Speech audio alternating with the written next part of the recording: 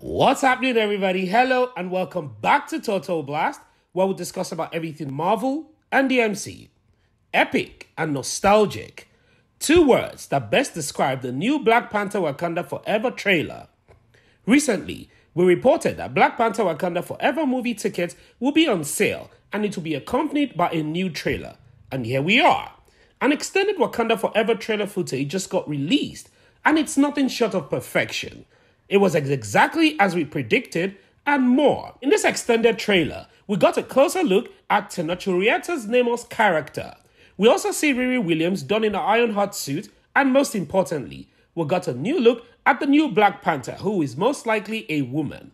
In this video, we'll be breaking down this new footage and explaining important scenes. We are still giving our brand new PlayStation 5 on this channel. More on how to win at the end of this video. And if this is your first time, please subscribe and enable the post notifications so you don't miss out on subsequent videos. We got our first Black Panther Wakanda Forever teaser trailer at San Diego Comic-Con on Marvel's panel. The emotional teaser featured glimpses of Wakanda without its king, King T'Challa, who is played by late Chadwick Boseman, with a mural of his likeness shown looking out over the streets of the country. This new extended trailer started with the original trailer scene that was released earlier, where Queen Ramonda and Shuri were walking into a ceremony that looks like a funeral, with Shuri carrying the Black Panther mask. With this new footage, this scene actually now looks more like Shuri's coronation ceremony. We see here that her face was covered in white cloth while she was carrying the Black Panther mask. In the first Black Panther movie, T'Challa also had a coronation ceremony before he was crowned the Black Panther. Then after this, we immediately got our very first look at Namor the Submariner, who appears to be painting. It is actually intriguing that Namor's first representation is a painter and not that of a warrior or a villain. Previously, we stated that Namor is an anti-hero and not a typical villain. He would do anything to protect his people. While this scene was showing, we hear Namor's voice in the background say, "Only the most broken people can be great leaders." They're referring to Queen Ramonda, who has lost her only child and her country is under attack? Was he referring to himself because he's hurting from a certain incident that broke him, which is obviously the death of his parent? In the next scene, we finally got to see Namor as an Atlantean king and warrior. We see him descending onto his throne to take his seat, trusted his spear to the ground and he pierced through it. At the same time, Okoye is seen holding a spear on the ground with tears in her eyes. The scene shows some people who are in a large cargo ship and it looks like they came to mine or steal something. We saw in this scene, like the first trailer, and we allege that it's probably the main villains that came to take vibranium. These people are in a large ship and it looks like they are under some sort of attack as we see warriors climbing onto the ship from the underwater. These warriors are like the Atlanteans because we also see they had some breathing mask on. They were even shown attacking a chopper. And see M'Baku telling the Wakandans, and I quote, "These people don't call him king or general. They call him Kukun Khan, the feather serpent god, and that killing him would risk an eternal war." Here, M'Baku was trying to explain to the Wakandans how powerful Namor is. He said the Atlanteans call him the feather serpent god. This is because of Namor's physical features. He has feathers on his feet, is half Atlantean, half mutant. So, this feature made them consider him a god.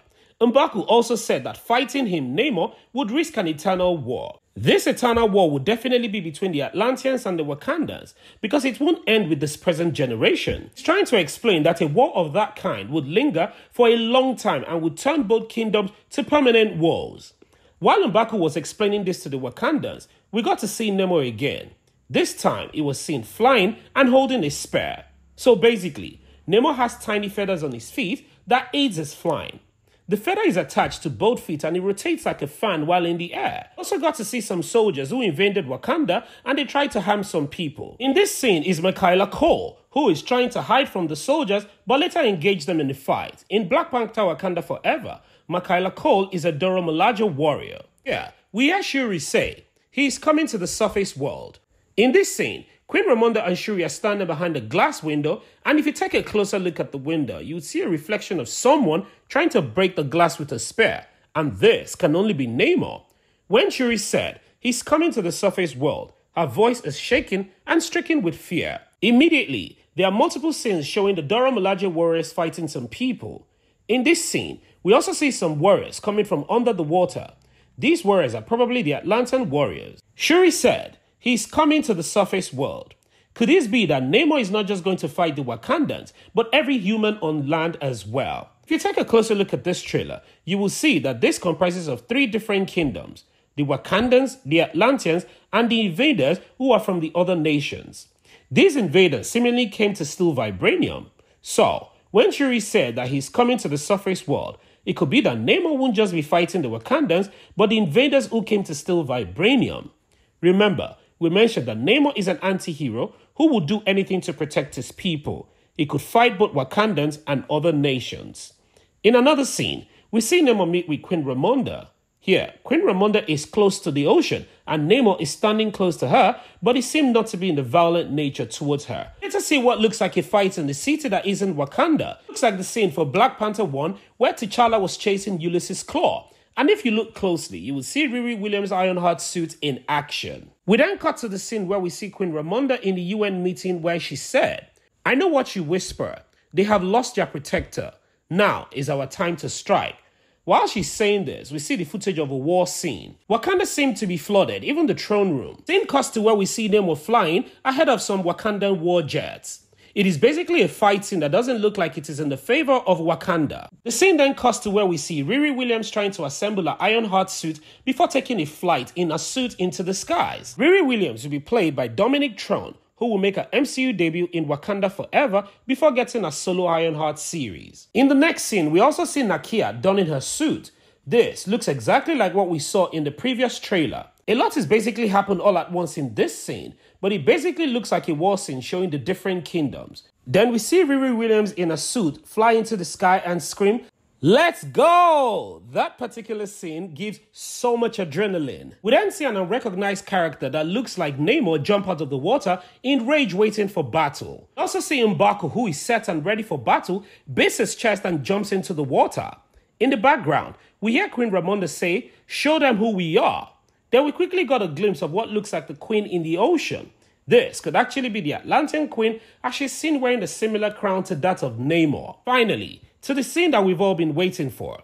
In this scene, we see the new Black Panther drop from a hatch onto a snowy ground. If you look closely, you will see that the new Black Panther appears to be a woman in a brand new suit. All indications point that this new Black Panther could be Shuri. Also, you may want to argue that it could be Nakia or any other person.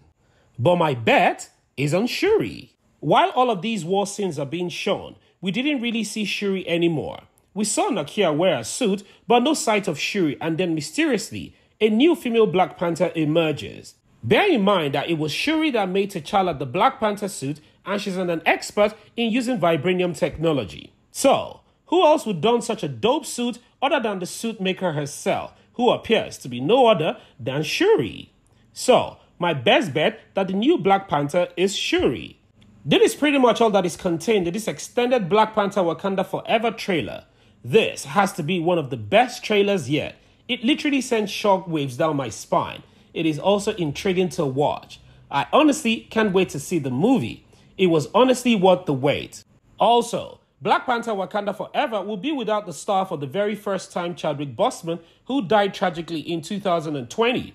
But according to Kevin Feige, this sequel will pay respect to the late actor.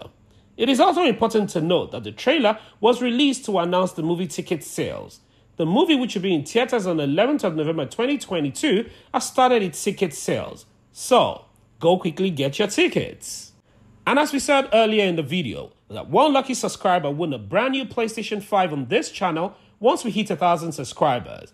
And all you have to do to win is watch our videos, subscribe, turn on the post notification, like, and comment. One lucky subscriber will be chosen from the comment section once we hit 1,000 subscribers.